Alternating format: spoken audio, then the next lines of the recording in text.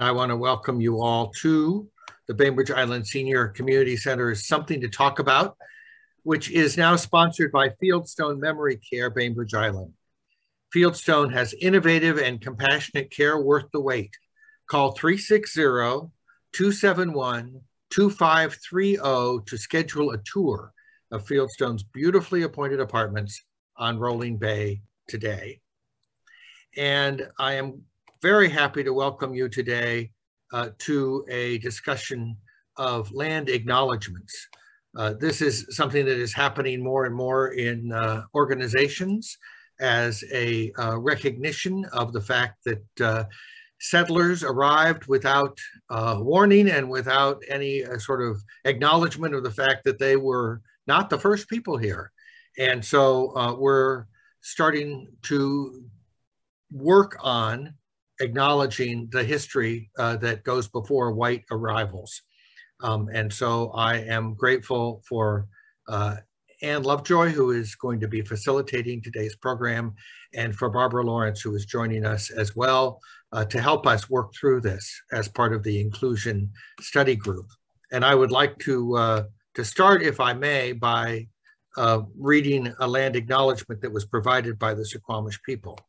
So I'm going to share my screen, which should share the acknowledgement so you can follow along with me. It starts with a quote from Chief Seattle from 1854, saying that every part of this soil is sacred in the estimation of my people. Every hillside, every valley, every plain and grove has been hallowed by some sad or happy event in days long vanished. We would like to begin by acknowledging that the land on which we gather is within the ancestral territory of the Suquamish people, the people of the clear salt water. Expert fishermen, canoe builders, and basket weavers, the Suquamish live in harmony with the lands and waterways along Washington's central Salish Sea, as they have for thousands of years. Here, the Suquamish live and protect the land and waters of their ancestors for future generations, as promised by the Point Elliott Treaty of 1855. Anne? Thank you, Reed. I would love to introduce to you Barbara Lawrence, who is Education Outreach since time immemorial Curriculum Program Specialist for the Suquamish Tribe. Barbara, welcome, and thank you so much for coming. Thank all of you for your patience. I don't think that I've ever sent out quite so many notifications for a single event before, including ones that didn't include the time or the place. But now I think we are all gathered together and very eager to hear more. Barbara tells me that she has handled questions of pretty much all kinds and has presented talks called things like everything you ever wanted to know about the Suquamish tribe but didn't want to ask. And so your questions, you could put them in the chat if you would, rather than interrupting, but we would welcome your questions as a way to guide our conversation today.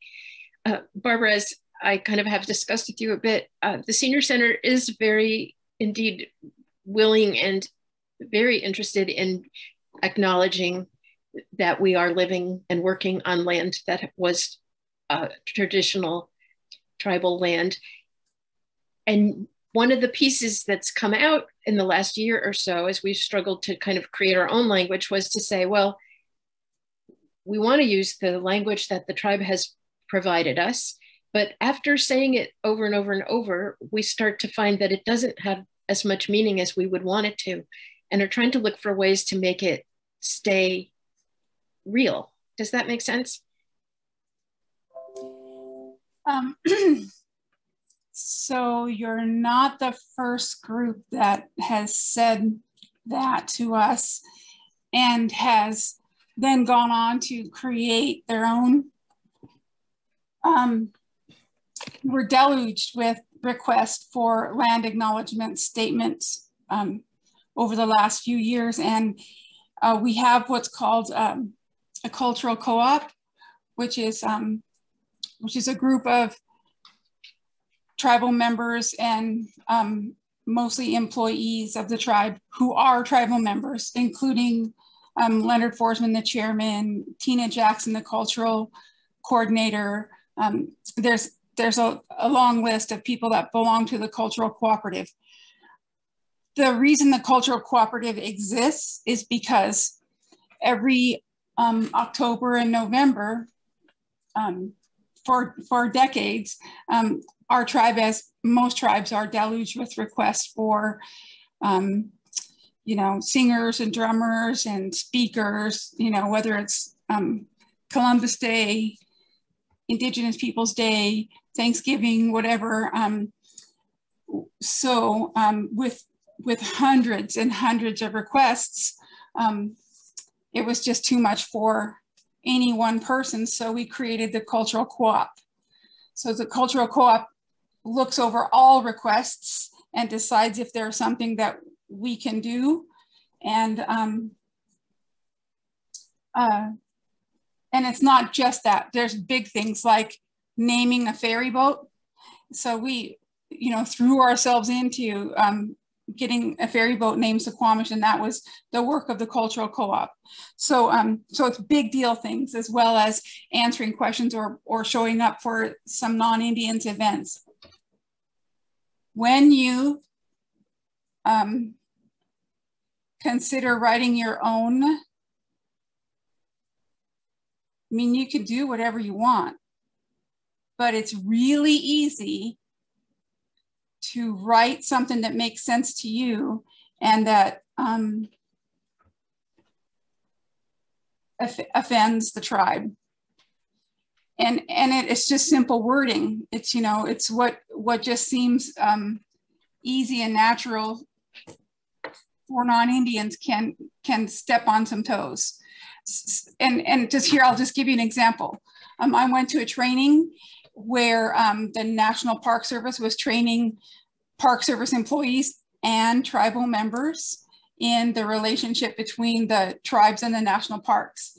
And this one presenter said over and over throughout his presentation, when this treaty was created and, you know, in wherever, Arizona, Colorado, wherever, and land was given to the tribe, right? So, so I was looking in the room that was half Native and half National Park Service people, and they were just taking notes. And so I knew it was my responsibility I just kept raising my hand and kept correcting the presenter. And the non-Indian National Park Service employees got upset about halfway through, saying, "Who's the presenter? You know, why don't we just listen to the presenter?" Well, I can't just listen to somebody who gives bad or wrong information in a classroom setting. So you know, if that presenter wasn't welcome back the next year. So the specific wording of a document that talks about us and our land is important. Now, how important is a land acknowledgement? It wasn't a thing 5 years ago. It wasn't a thing 10 years ago. But what I can tell you is one of the jobs I had was being a cultural resource specialist. And what that person does is you're on site where there's ground disturbance in the traditional territory of a tribe. I happened to be working for a different tribe at that time, and their reservation was tiny, and there was several nearby towns, but one particular town that would often have construction by the waterfront. And so the law says that if there's construction by the waterfront, that a tribal cultural resource specialist representing the tribe had to be on site, and the people who were doing the work had to hire an archaeologist to be on site. So so whenever I would show up, this one person would say, "The reservation's 12 miles that way," you know, and I'd say, "Well, thank you for those instructions. I'm here because of the ground disturbance happening here." So there's the reservation and then there's the territory. And those two things are, they can't really be separated. That basic education of what is a territory, what is land that belongs to a people, is so important that that you wouldn't believe how many people don't know that. This land acknowledgement statement was carefully crafted and corrected many times, and so changed and modified many times so that it now finally is what the tribe is happy with.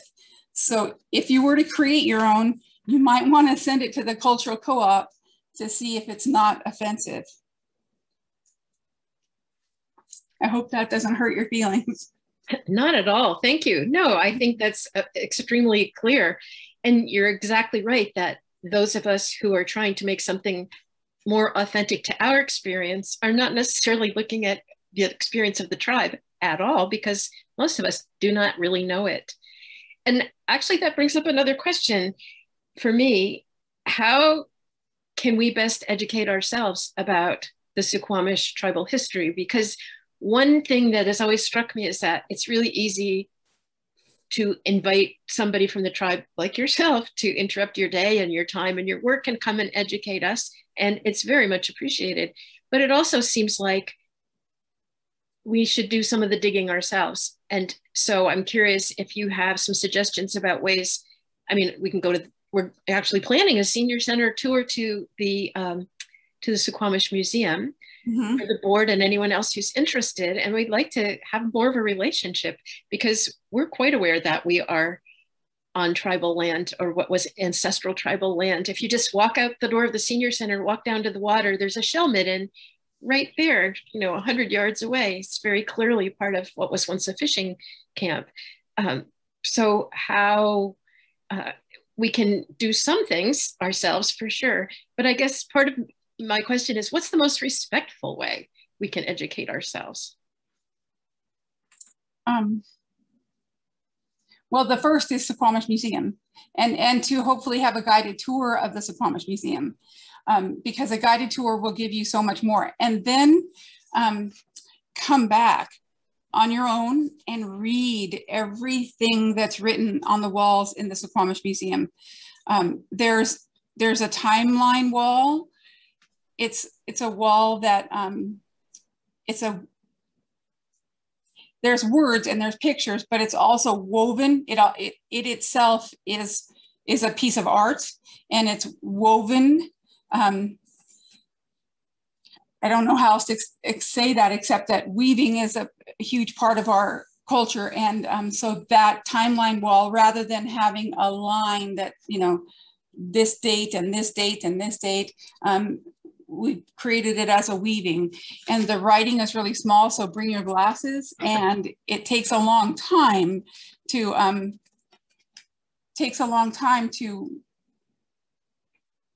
read that. So I would say it takes a good hour to read that and to soak it all in.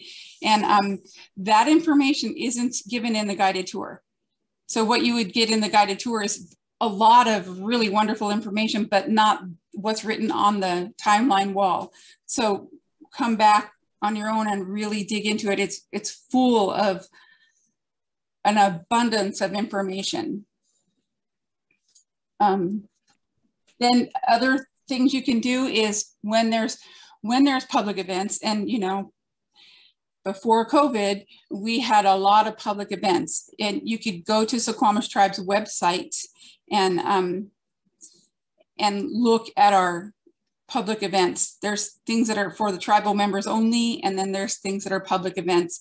And by coming to our public events, you would experience the tribe rather than just read about it.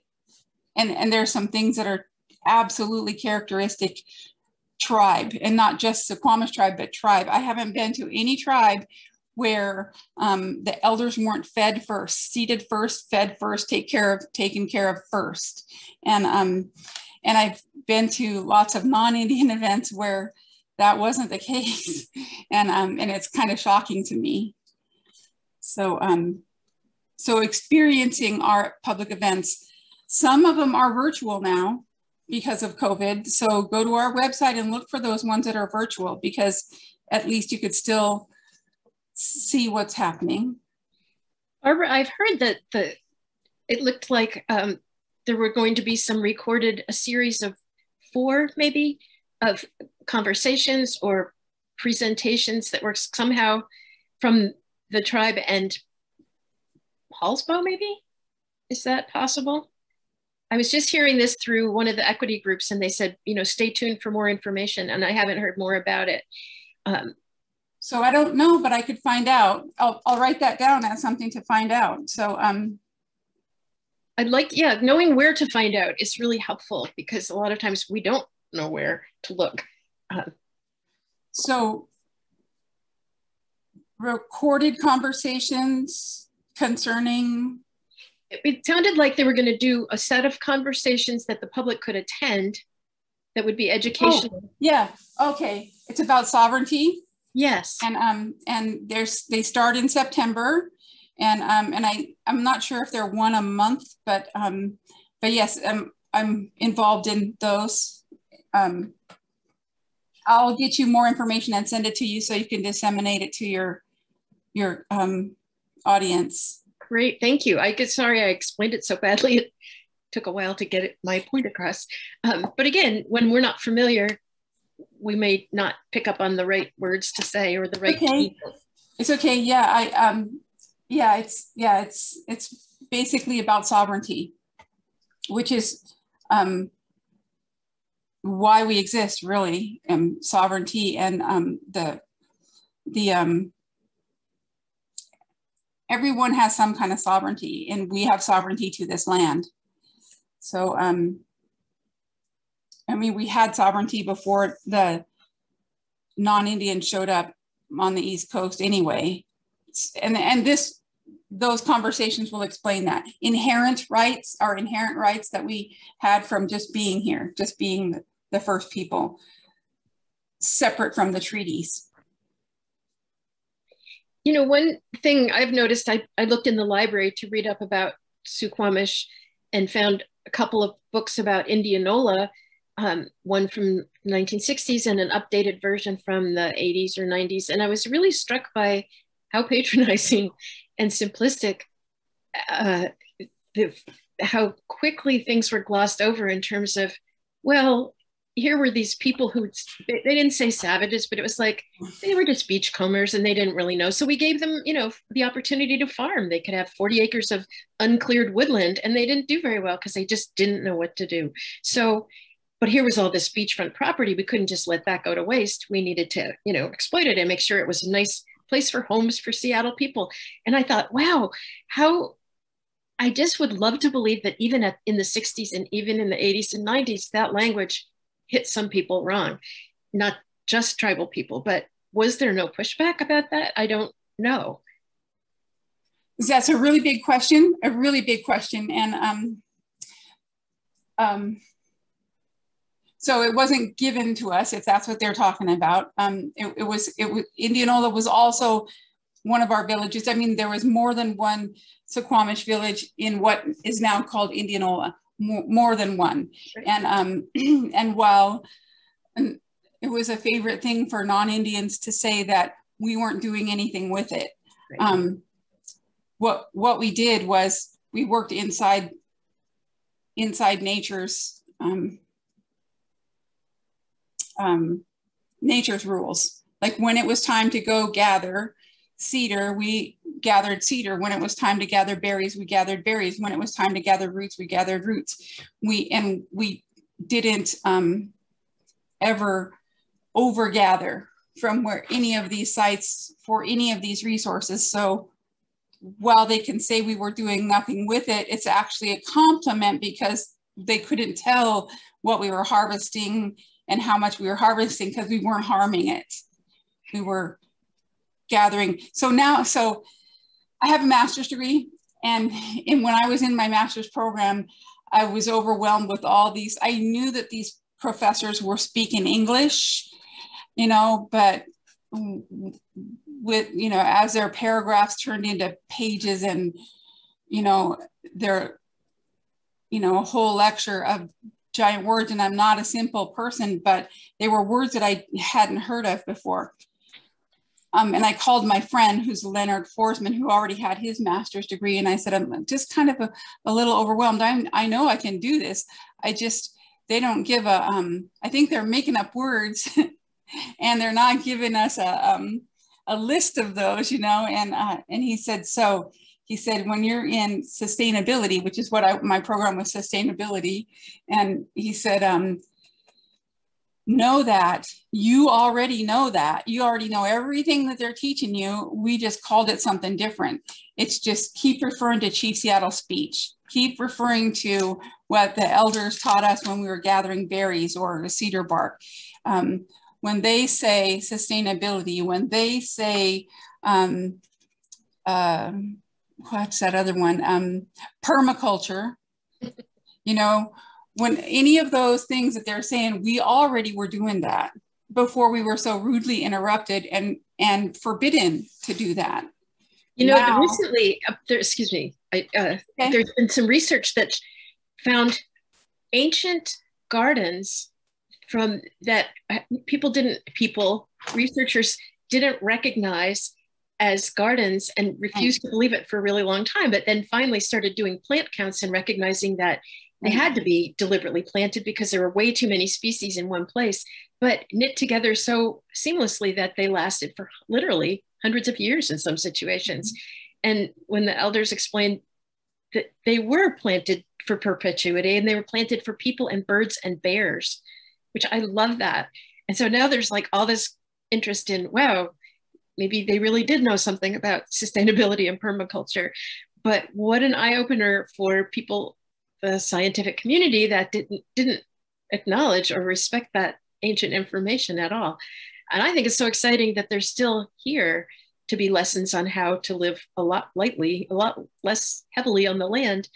But yeah, that's exactly right. That when people harvest in tune with natural systems, it's not destructive. Mm-hmm.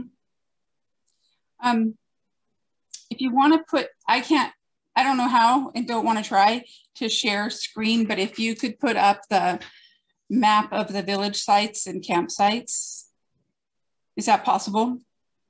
Yeah, just give me a moment. I need to do a little check of the email, but I will find it. Okay. And are there questions on chat that you want to refer to, Anne?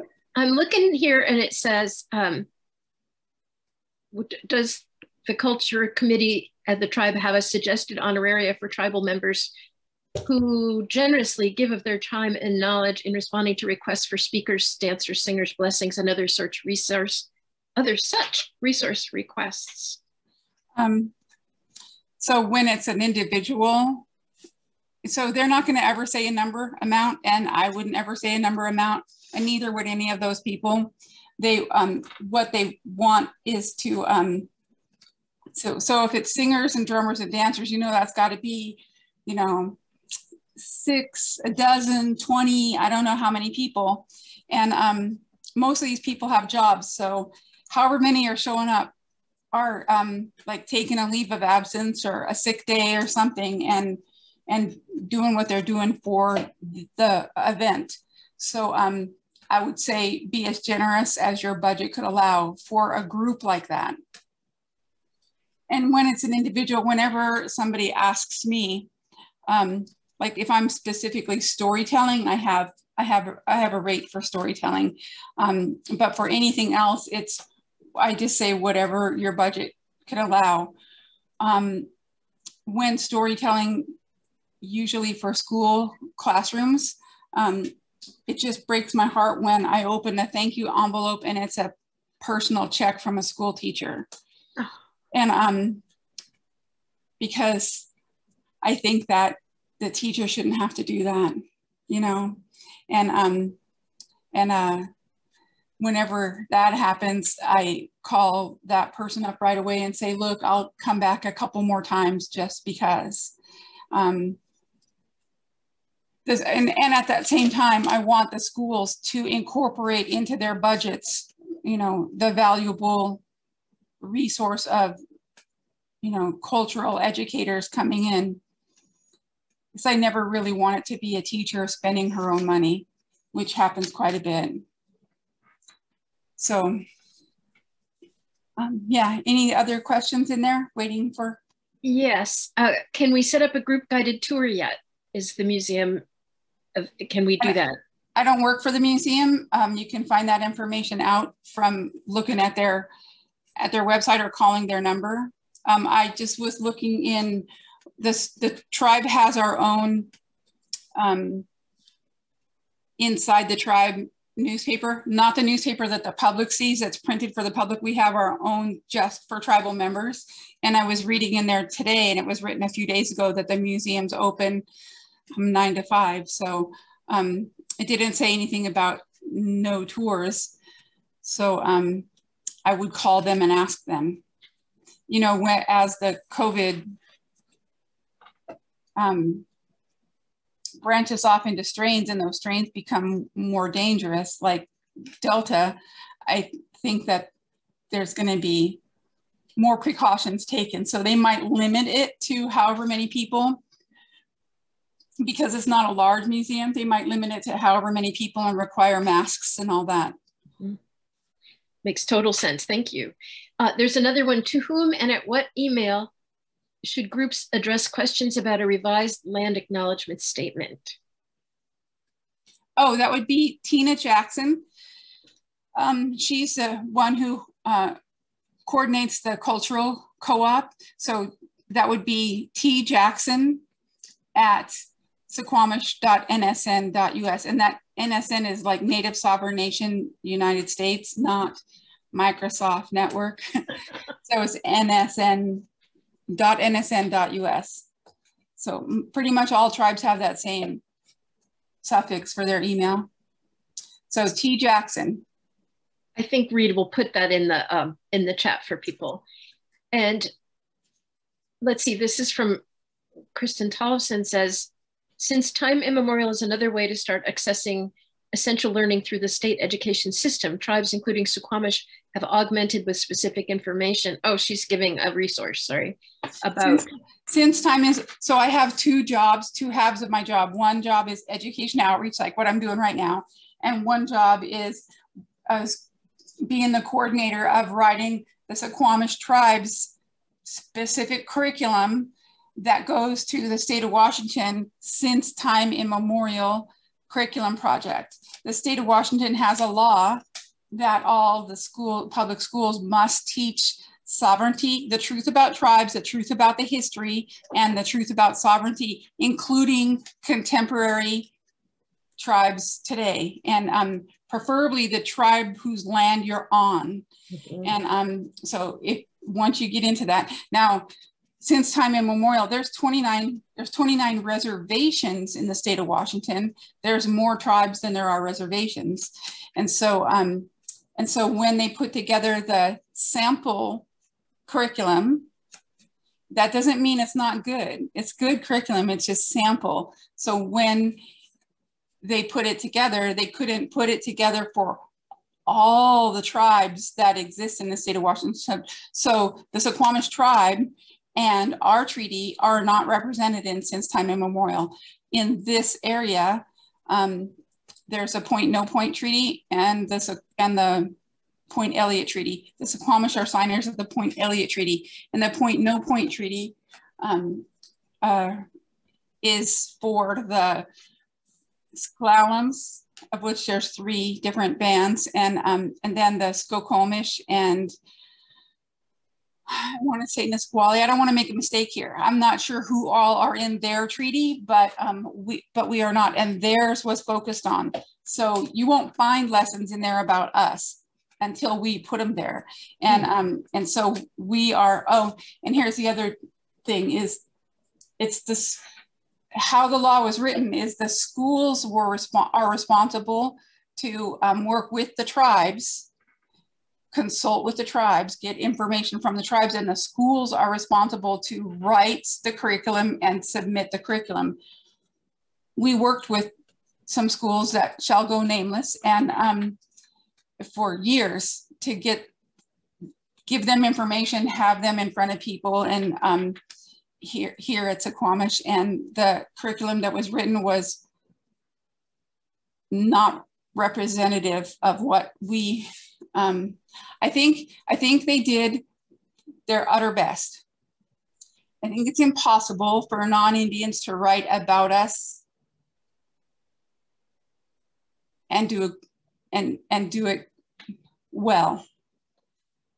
I mean, some have, but that's their job. I mean, some have, but this didn't work out. So we decided that since we had all the brains and the ability and the financial resources, so the law was written so that it wouldn't be a financial drain on the tribes. It wouldn't be a burden to the tribes. It's a burden of the schools.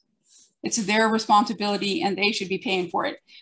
And there's other tribes who wouldn't have the resources to do what we're going to do. And we just completed the 7th grade geography and treaty time lesson plan and just put it out there. And so now we'll be going to other lessons. I'm not sure. I heard kindergarten and I heard 12th grade. I don't know what one of those is going to be next, and then we're just going to keep going until they'll all be written, created. Some of them are how to say, interactive. So if you went to Since Time Immemorial, you wouldn't find anything about us except the 7th grade one that we just barely, like 2 weeks ago, put it out there. But yeah, anybody can go to Since Time Immemorial website, which is inside the Superintendent of Public Instruction in the Office of Native Education. So you can find that, and you can, peruse all those lessons. It's all good information. You just aren't going to learn about Suquamish that way. Well, that's awesome. Thank you. Sounds like the tribe is making a huge investment in education for everyone.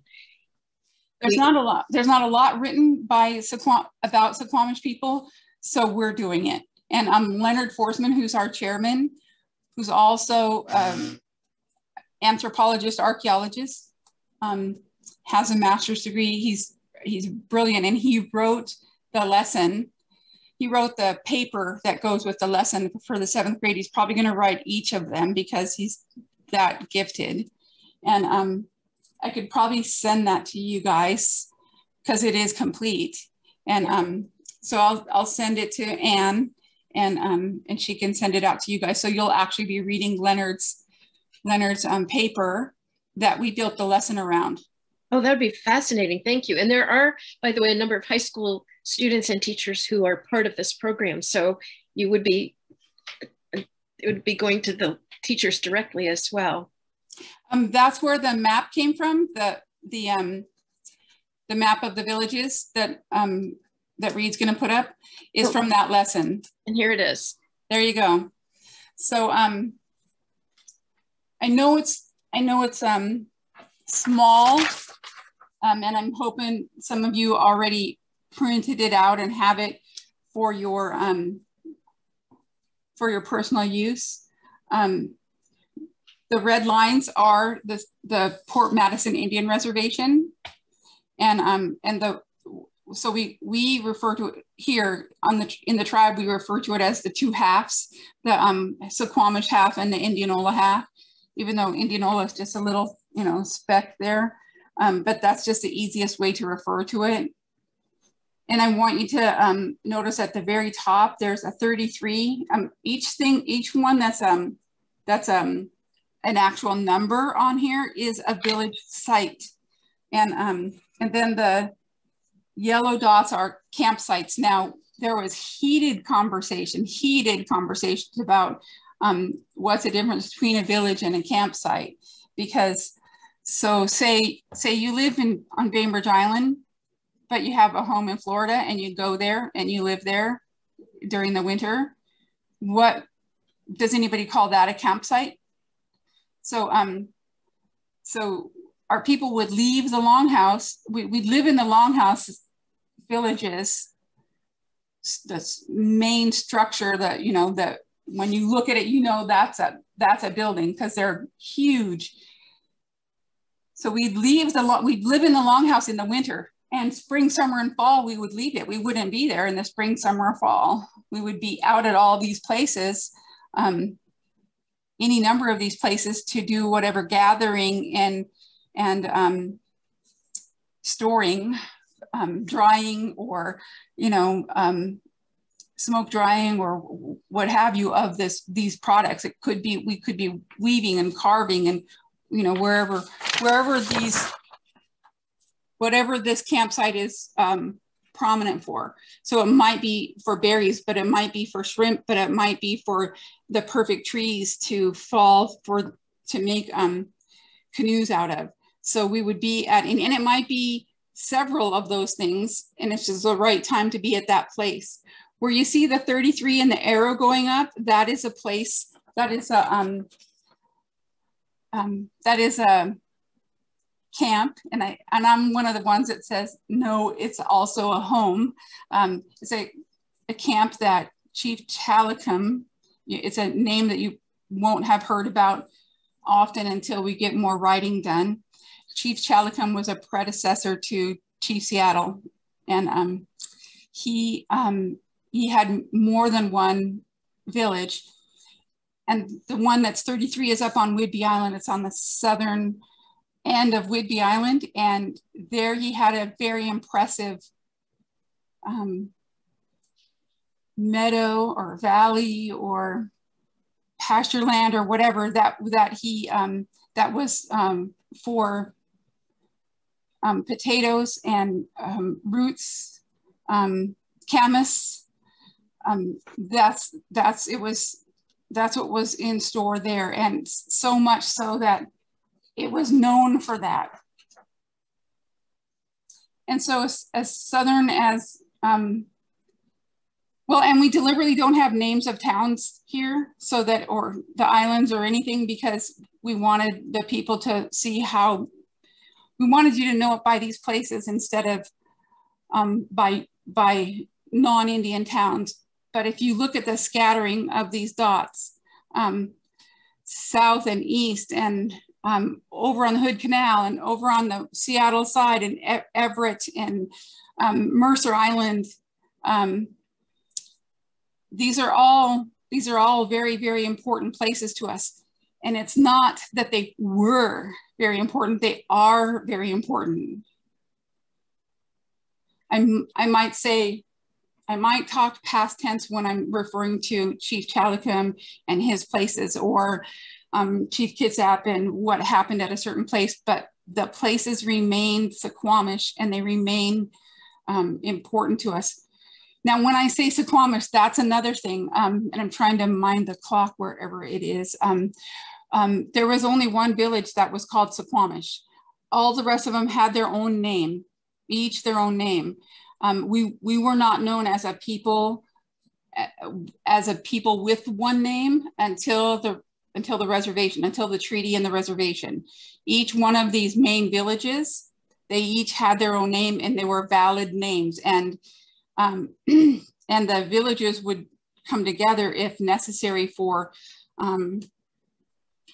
war, to defend our villages, or to go to war against someone who had repeatedly come to attack our villages, or for celebrations and ceremonies, which are usually in the winter time. We knew we were one people. We knew we were under the leadership of whichever leader, like Chief Seattle or Chief Tjackson or Chief Kitsap, but we didn't have one unifying name, and that wasn't a problem for us. It wasn't a problem for us at all. It was a problem for the non-Indians, and so they kind of had to pick one. And so it became Suquamish, which is fine by us. It's just, it just happens to represent one of the villages. It now represents all of us. So Barbara, may I ask, now that I'm seeing sometimes different places are saying, oh, we want to allow the tribe to come back and do harvesting. How? So when people are saying it, we're not going to get mad at them for saying a wrong word here and there. It's a process of education, and we want our allies. We want all of our allies, and if they're our allies and they're struggling with those words, we'll just gently teach them. You know, we'll just gently, like, all of this is our territory. It wasn't our ancestral territory, it is our territory. And that we were here for thousands and thousands of years. And that there's like this little interruption of what, 100 years, 150 years, whatever. It's still that much, it's still ours. And the phenomenon of paying money for something and then calling it that you own it is not something that we get too hung up on. If it was ours for 10,000 years, 20,000 years, 30,000, 50,000 years, and somebody thinks they own it, it's just a misunderstanding, Now we're gonna respect that, but anything that was stolen from us, we have no problem buying it back and, bringing it back into the fold, which is what we're doing.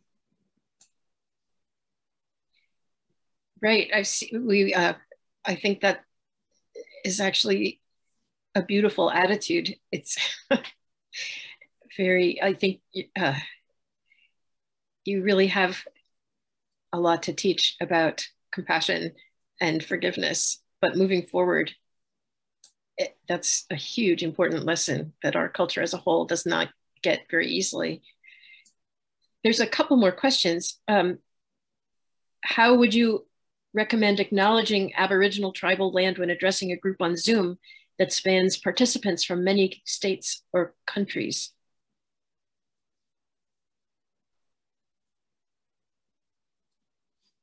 I don't quite understand the question.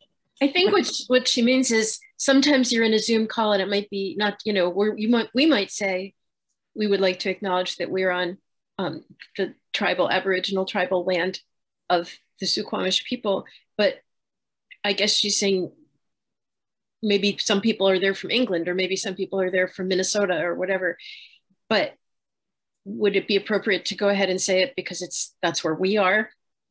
Yeah, who's ever doing the talking who's ever doing the talking, you're talking about where you're at. And if the people from Minnesota want to acknowledge the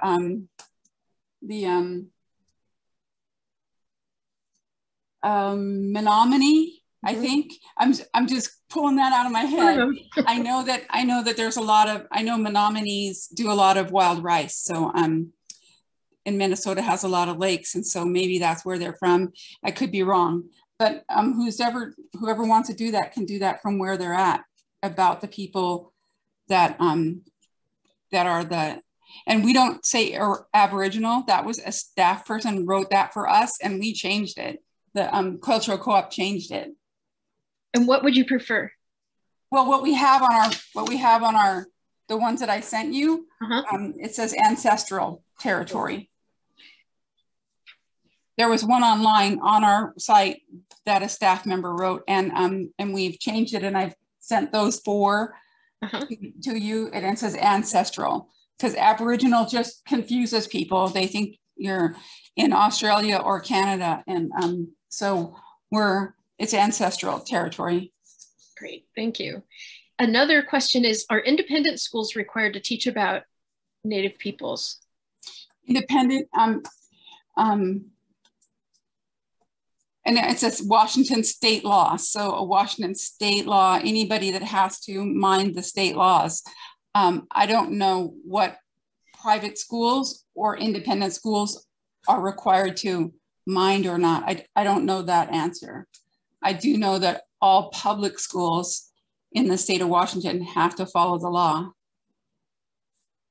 But sharing curriculum with teachers from private school would be perfectly appropriate if they wanted to use it. We want everybody to know. Yeah. We want everyone to know. We would share it with anybody. As soon as the map was made, I asked permission to share it widely. And the map is a huge hit with the tribal membership because most of them didn't know how big our territory was. So, yeah, and I think for kids to look at it in school situations, and I love that you started without the colonial names, but just look at the territory, look at this map, look at all the places, and then start putting it together, make a great field trip, like for years, to go to so many of those places and acknowledge what they were. We're going to try, and I hear one of my coworkers says, there is no try, right?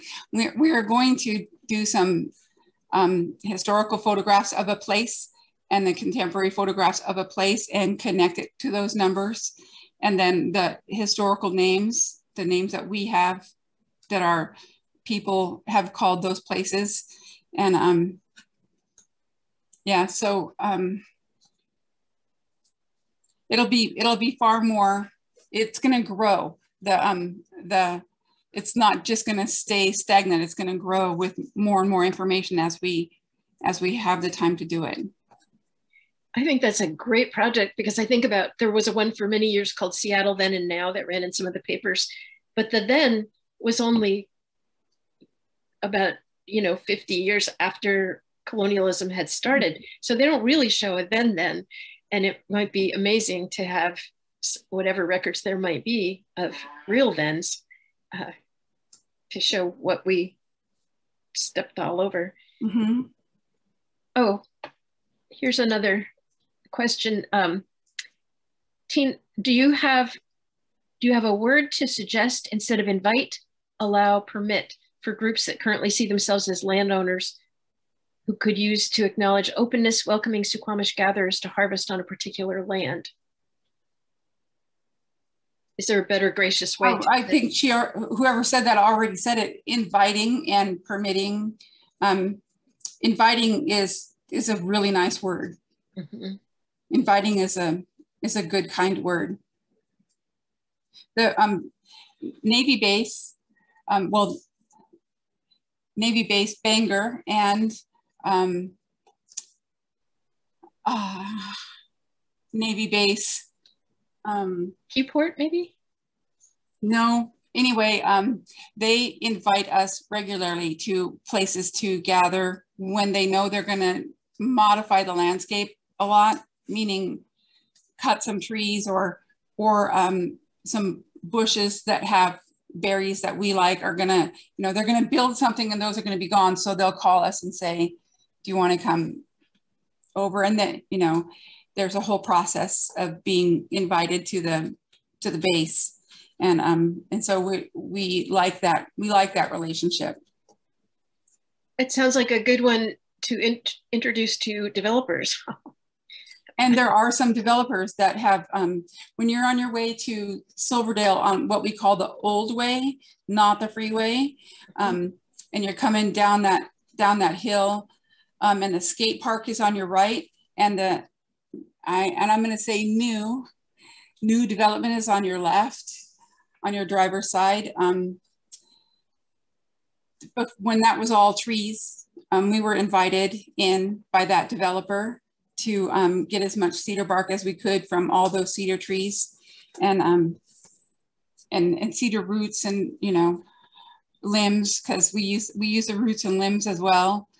We use everything of the cedar tree. We use everything of the everything when we're harvesting, and it might be medicine, it might be food, it might be packaging, it might be structural.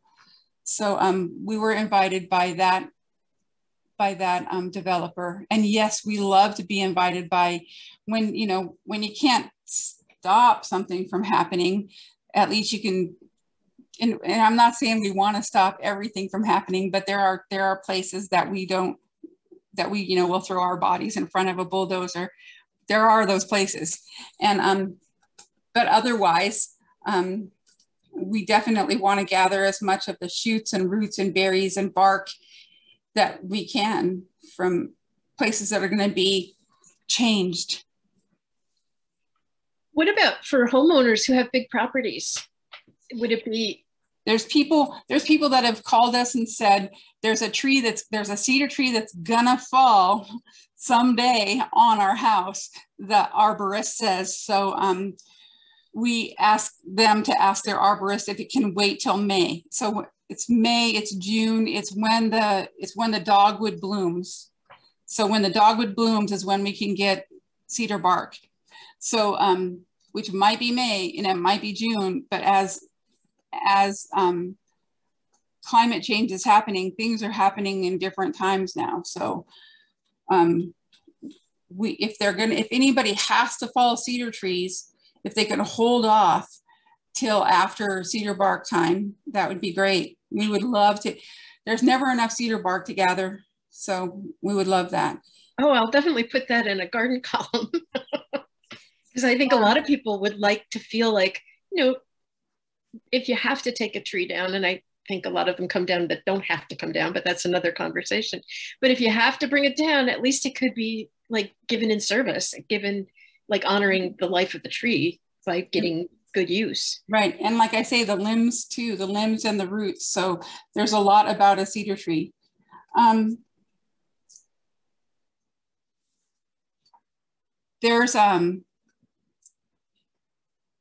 We now have just a few minutes left, and I wanted to say that there have been a number of people who have been moved to include us in their will and leave their land to us, or leave their house to us, their lot or whatever they have, and because it was inside our reservation or inside our territory. And that's been pretty moving to us because we're used to buying it, and in competition with others. And so if anybody was inclined to do that, we would be thrilled to bring back land that was, I'm not saying anybody who has it now, it's stolen. I'm saying that's how it got. Right. That's how it got there, was it was stolen. And we could spend a whole another session talking about that. And I could explain it in detail and show it in writing, how that dubious thing happened, so that we had almost no reservation. And so we now just have over 51% right now of our reservation. There's 1,200 Suquamish tribal members. Not all of us live here. So I would say maybe a third of us live here. There are 7,000 non-Indians on our reservation who own, 49% of our reservation. That's just a reservation, and that's not talking about the territory. Right. That's just a reservation. So, any of that land that comes back to us by donation is pretty thrilling. And I would say it's probably happened like 3 times. And that was before land acknowledgement was a thing. That was something those people found in their heart and soul, Oh, that's beautiful. Mm-hmm. We have, I think, one more question that we might have time for. What conversations, if any, do you know about taxing non-Native owners to give, I'm doing this because that's what she did, to give gratitude for living in Suquamish territories, even if it's voluntary, until it would be a new system? I don't know anything about that. I know that these people who call themselves the Duwamish over there in Seattle are asking people to pay real rent to the Duwamish Longhouse. And if anybody just reads our treaty, reads the Point Elliott Treaty, the first tribe mentioned is the Duwamish, and so they are recognized. So all of you, however many 100 people listening, Duwamish are recognized. They've always been recognized. They're recognized. There's no doubt about it. They're in the treaty, they're recognized. And they were to come to the Suquamish reservation, and most, I'd say about a third of them did. and are here and have been here. And then some of them stayed in Renton and Kent, which is not Seattle, and wanted their reservation there. And what became Renton and Kent. And the government said, no, but here's another reservation, and it's the Muckleshoot Reservation, which is also a confederation of multiple tribes. And so another third of them went there. And then the last third of them went to Puyallup. So they are on 3 reservations where they belong. And it's one family. It's only one family who are enrolled Suquamish here, who are doing all that over in Seattle, saying we're not recognized and we're the first people of Seattle and we need our reservation here in Seattle. So no, it's not true. They are recognized. It's in the treaty. They're on 3 reservations. They're taken care of. So all that is about a family who wants a reservation in Seattle, where they're not from anyway. They're from Kent and Renton area. So that's a long answer to a short question because of the real rent in Seattle and the taxing over here. I don't know, I haven't heard anything like that over here. I know it's not something that we talk about. Well, this has been so incredibly rich, Barbara. I thank you so much. And it looks like if you would ever be willing to come again, we could probably come up with a few hundred more questions for you. Absolutely. We definitely are going to pursue, when we are able, to have a guided tour to the Suquamish Museum for the board of the Senior Center, as well as anybody who wants to come. But it sounds like what we probably should do is make it an all-day occasion so that we would go on the tour, maybe have lunch, come back and take our time and really spend the time looking at the woven history on the walls that you'd mentioned before. That's really, really important. And thinking about you guys being seniors and some people not even being able to stand for that long or walk for that long. Let me see what I can do about getting the wording from the wall. Let me see what I can do about getting it sent to you. What if somebody were to make a little video of it? You wouldn't be able to see it. No. No. But let me see what I can do about getting it. I'm still saying go there and have the experience because you have to. There's also what's called the walking cultural tour. So you'd walk, they give you a little map and several pages of written information, and you walk from the museum to Chief Seattle's grave, which is across the street and down a little.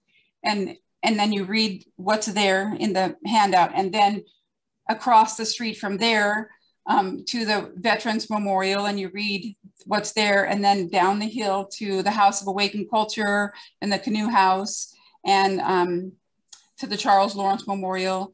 And I would absolutely volunteer to be your guide on the walking tour. Oh my gosh, we will take you up on that so fast. The walking tour is very, very meaningful.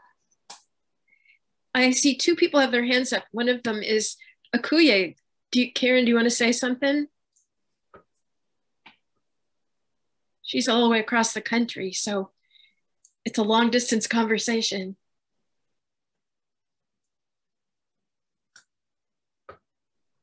Karen, you're muted. Miss Barbara. Hi, Karen. Hi, I'm over here with the Mashantucket Pequods over in Mashantucket.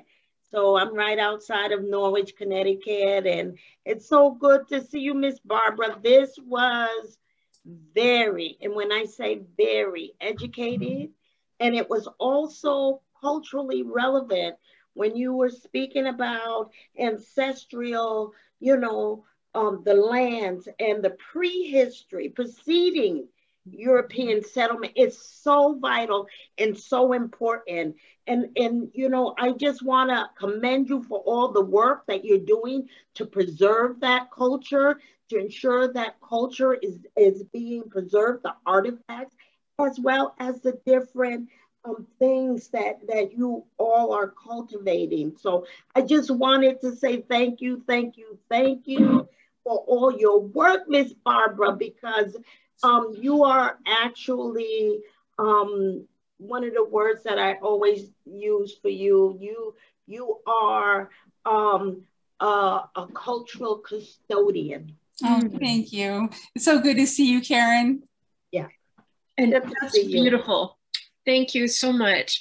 Katie, you have your hand up.